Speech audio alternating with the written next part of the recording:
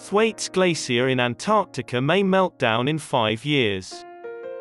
Scientists revealed December 13 at the American Geophysical Union's autumn conference in New Orleans that the disintegration of a West Antarctic glacier offers the world's greatest danger to raising sea levels before 2100.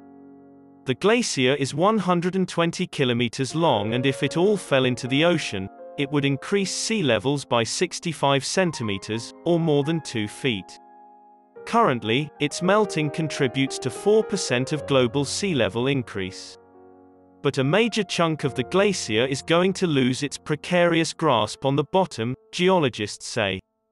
Since 2004, a floating ice shelf, a glacier extension that juts into the sea, has supported the eastern portion of Thwaites. Currently, the ice shelf's underbelly is jammed against a submerged mountain 50 kilometers offshore. That pinning point is effectively holding the ice mass together. In the past 2 years, experts have found that the shelf's bracing is wearing thin. Warm ocean waves are eroding ice from below. SN, the 4th of September 21, the 9th of September 20. The glacier's ice shelf is losing bulk and moving inland, ultimately disappearing behind the submerged mountain that anchors it. Meanwhile, expanded fissures and crevasses slithering through the ice like cracks in a glass, breaking and weakening it.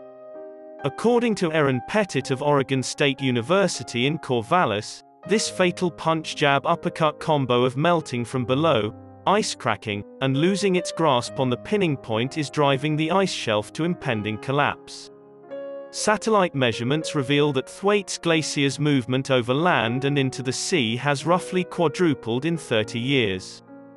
The loss of this doomsday glacier would destabilize neighboring West Antarctic glaciers, causing more ice to flow into the ocean and rising sea levels. Scambos says Thwaites is the most significant area to examine near-term sea level rise.